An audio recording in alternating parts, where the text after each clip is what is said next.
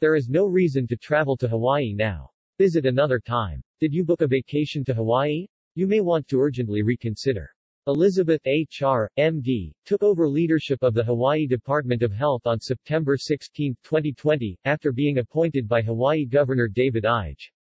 In a press conference today with Hawaii Governor Ige, she urged the people in Hawaii and visitors to stay home and not travel at this time. Today, 1,167 additional infections in the state of Hawaii was reported, more than double of the highest number ever recorded since the outbreak of the virus. The spread of the virus won't change until we change, a very nervous Elizabeth Char told journalists at a press conference called for by Hawaii Governor Ige this morning. In the latest COVID-19 report from the government of the Aloha State, there are 1,167 new COVID cases, bringing the total cases to date to 49,564. Of those, 2,971 required hospitalization. While hospital space is still available, the developing spiral effect by the community spread of the COVID-19 Delta variant takes the breath away not only for sick people but for everyone in the community. When this publication warned visitors that new restrictions will be in place, little did we know how bad it would get within 4 short days.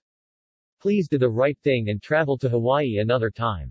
eTurboNews reader, Ms. J, posted a comment to this publication saying, "I wouldn't recommend coming to Hawaii at this time.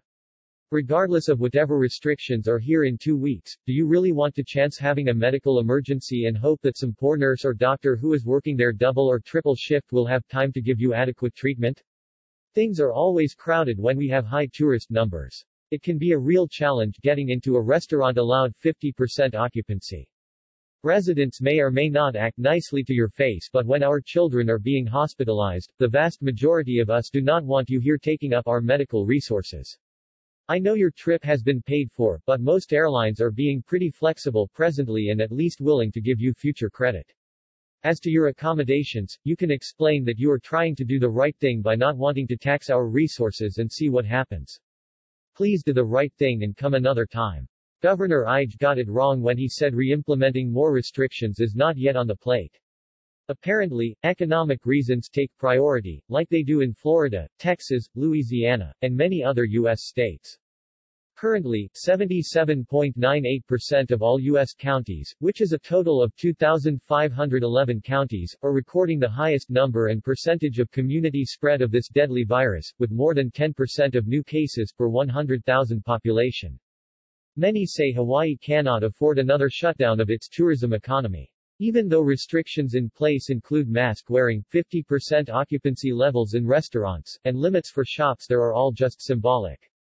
Last year, an increase of just 100 COVID cases a day triggered statewide curfews and complete lockdowns with hotels, shops, and restaurants closed.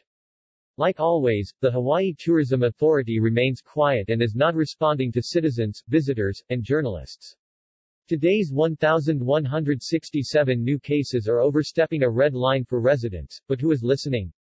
61.2% of the total population has been fully vaccinated. The total cases reported in the past 14 days was 7,327. Total deaths to date are 547. We are now preparing for a hurricane in COVID cases, the Hawaii governor said today.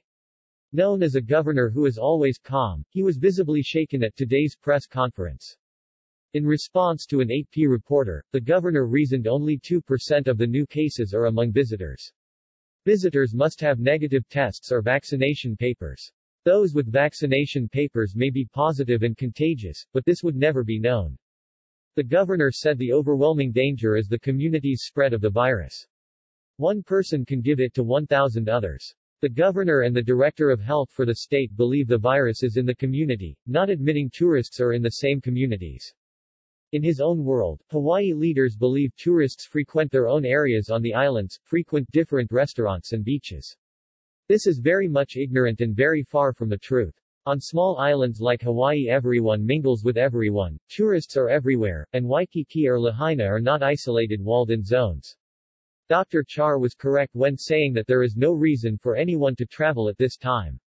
She added, "You never know who you sit next to on a plane. Take precautions when in Hawaii."